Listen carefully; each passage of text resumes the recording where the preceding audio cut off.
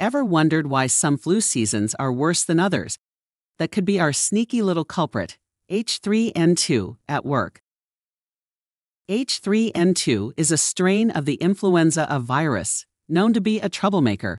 It's like the mastermind in a spy movie, always changing its disguise to outwit the body's immune system.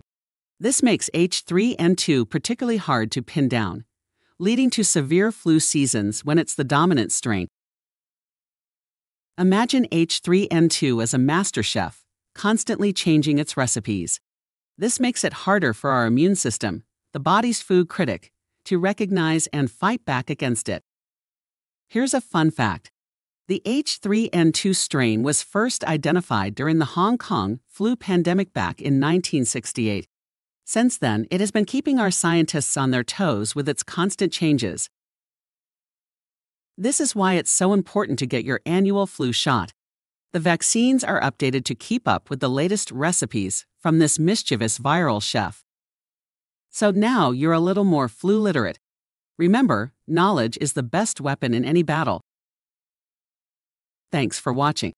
Like, comment, and subscribe for more 1-Minute Wonders.